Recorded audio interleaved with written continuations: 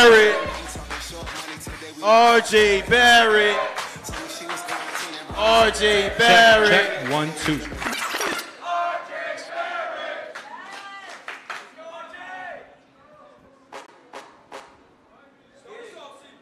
Let's do it. Let's do it.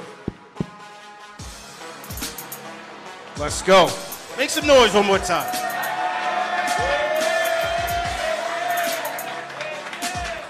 Here we go. Salute to Knicks Nation on this Tuesday afternoon, man. CP the Fanchise checking in from the PUMA flagship store in Midtown Manhattan, New York City. And I'm with a special guest. You guys know who it is, man. Number 9 for the New York Knicks. The Maple Mamba in the building. RJ Barrett, the franchise, the Fanchise. We in here, man. We in here heavy. Make some noise one more time for RJ, man.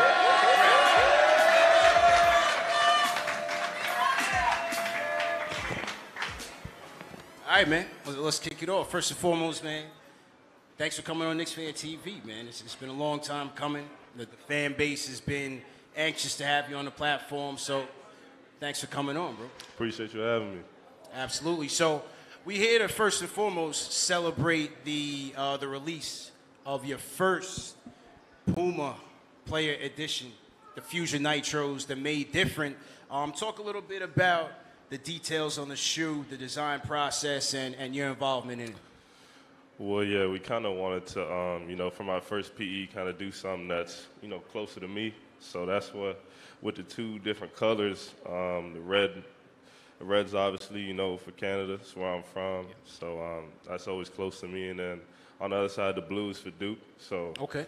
I got those 2 places. Yeah. And then so the gold tips on the laces and the gold at the side is just, it's really for a championship mindset. Championship mindset. You heard him.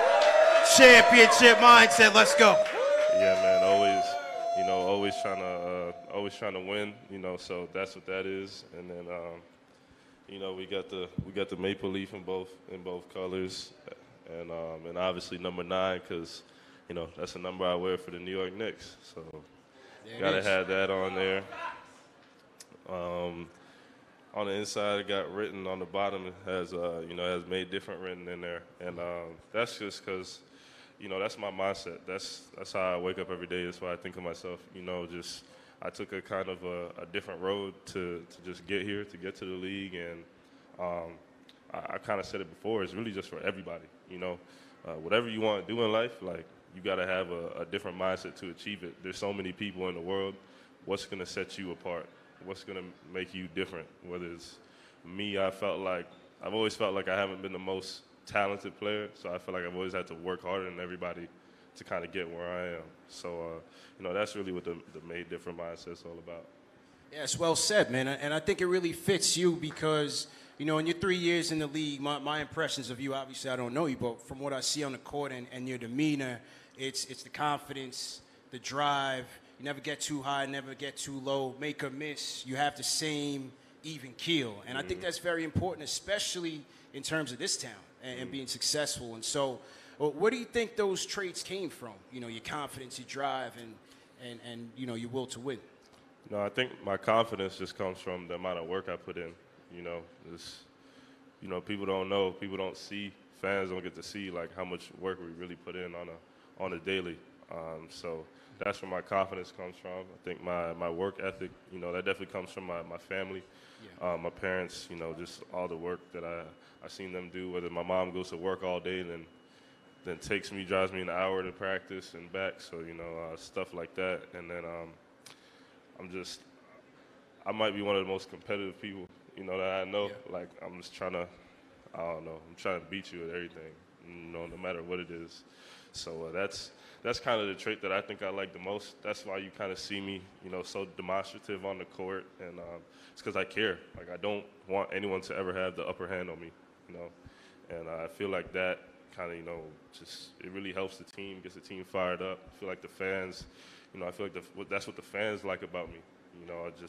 I give it my all every time I step out on the court. Yeah, That's what it is, man. And make some noise for RJ's parents, man. Mr. and Mrs. Barrett, no doubt about it. And as you mentioned, your parents really sacrificed a lot to get you where you are and along your journey. What does it mean to you to have them here with you and with you on draft night and you signed the extension? What does it mean to you to have them really kind of be in cruise control and kind of enjoy it right now? Man, it means a lot.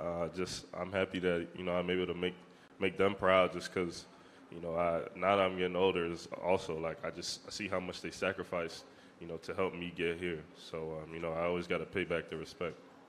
That's what's up, man. And I was at Summer League this past July in Vegas, and I was watching Pacers and Pistons. I was checking out Mathurin, and a lot of Team Canada was in there. SGA and those guys was in there. I'm standing by the door. Somebody tapped me on the shoulder. It was your pops, Rowan Senior, man. So big up your pops as well. Now, listen, making it to the NBA was always a dream of yours. You're here celebrating the first player edition sneaker release. Is this everything that you dreamed of? Yeah, man, this is big time. Just to have the city come out, like, I appreciate the city so much. All the love they show me as from when I was a 19-year-old kid coming in. It's always been a lot of love. So, that really means the most to me, just to see everybody here. Yeah. Now, we all know the influence that your parents have had on your career. We know that Steve Nash is your uncle and your godfather. You went to a lot of elite institutions at the high school level, whether it's Montverde or at Duke in college. But when you got to the league, your rookie year, was there one player or one moment that really humbled you that said, this is the big boys league, I gotta step it up? There was two that happened early on in the season. I really think it was back-to-back games. Jason Tatum and Kyrie Irving both hit game winners on me. So that was tough. That was a welcome to the league moment. Also, Brad Beal. I remember Brad Beal dropped 20 on me in the first half in a preseason game, and I couldn't do anything about it. So those were some moments for me. I was happy I was able to get Jason back, so we'll see. That's a fact. That is a fact. Absolutely. Now, along your journey, has there been, a current or former Knick or an NBA player that's really been a mentor to you along your journey? Well, Allan Houston, he works for the Knicks, so I kind of see him every day, talking to him all the time. Just, he was a person that really dealt with this, stuff as well, and was a great player for the Knicks. So he's been helping me a lot. Big up to H2O, man. That was one of my favorite Knicks for sure. Another one of your goals this year is to be an all-star. How do you feel? What do you feel like you need to do to really get there? Nah, man. I'm ready. I'm ready to get in the conversation. I'm ready to really showcase what I could do. Every year I've been getting better, so there's no better time than now. Absolutely, man. And along with Make Mamba, make the all-star team, we got to call you Star J. We are live, KnicksFanTV live from the PUMA flagship store, CP the Fanchise, RJ Barrett. A bunch of happy Knicks fans over here, bigging them up. Absolutely. Also want to shout out PUMA NYC, shout out to PUMA Hoops for having us here, man. If you guys have not been to this store, 2 floors, dope merch all over the place, man, from basketball, track and field, racing, you name it. So make sure you guys come on down. The customer service is excellent. They definitely been taking care of me since I've been here. So shout out to PUMA NYC and PUMA Hoops as well.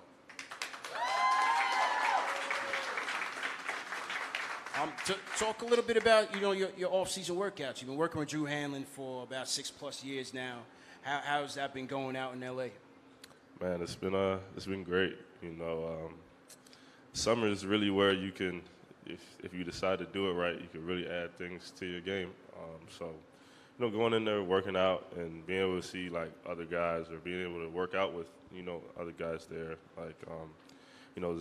It's really cool to see, because you don't really get to see everyone during the year as much. So like being able to see like Joel Embiid work out or Jason Tatum work out, play against those guys a little bit, it's cool.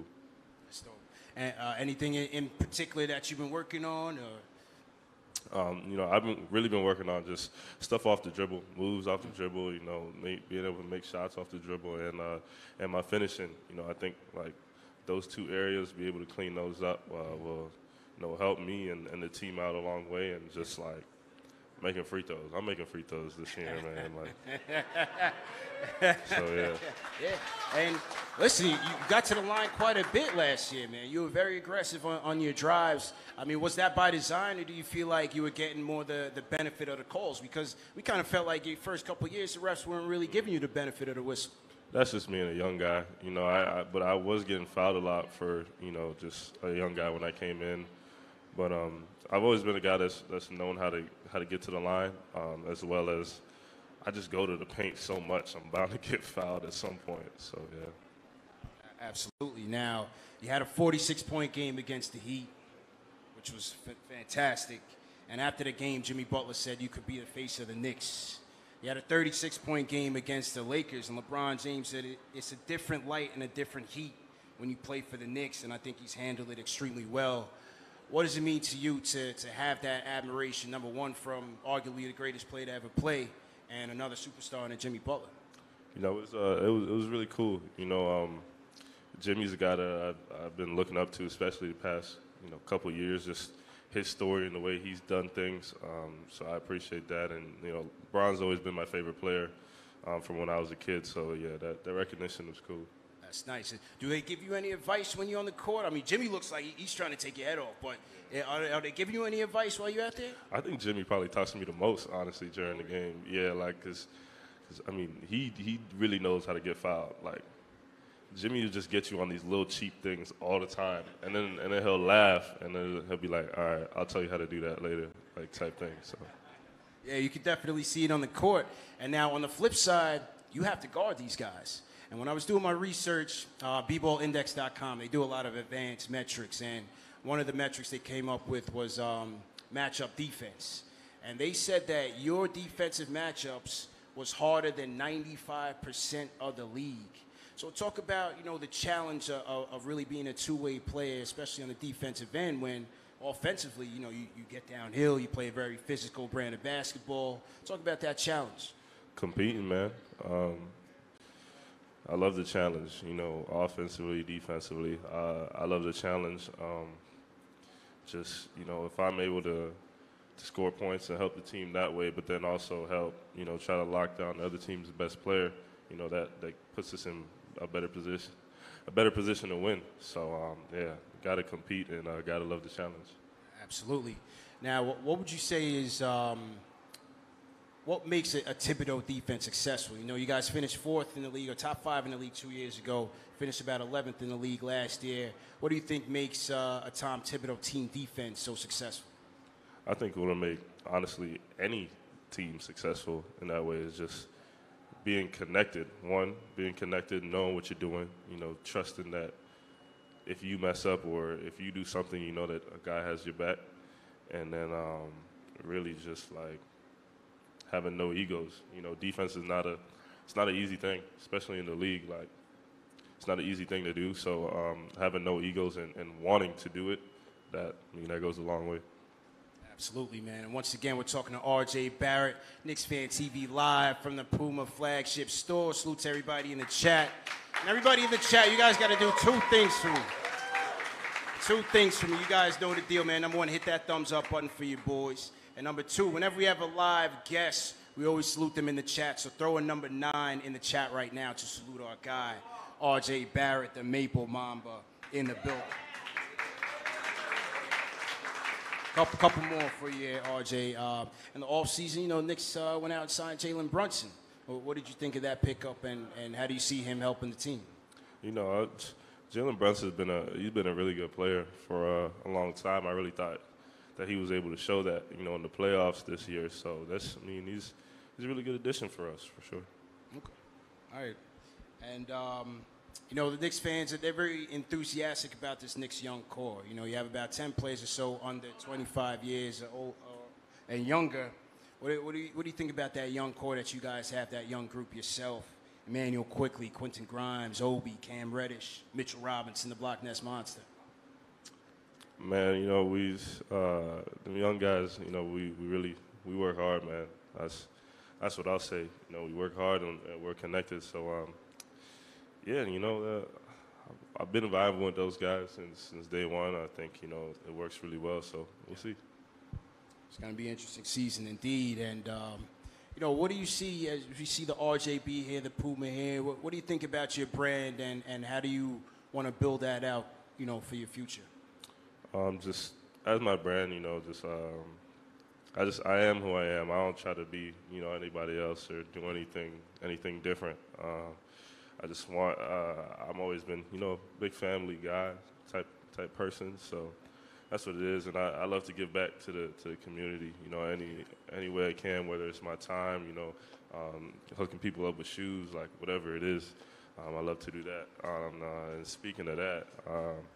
You know, just for the Knicks fan, I know we're celebrating my first PE right now, but yeah. I just want Knicks fans to know that I got something in the works for y'all. So. Whoa.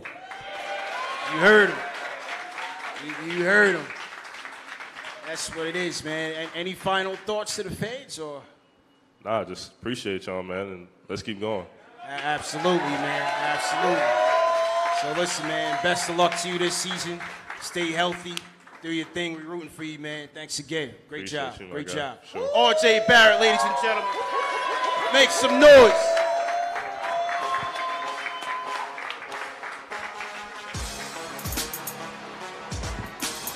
All right. Thanks again, PUMA NYC, PUMA Hoop. CP the Fanchise here. RJ Barrett. Hit that thumbs up button for your Bulls.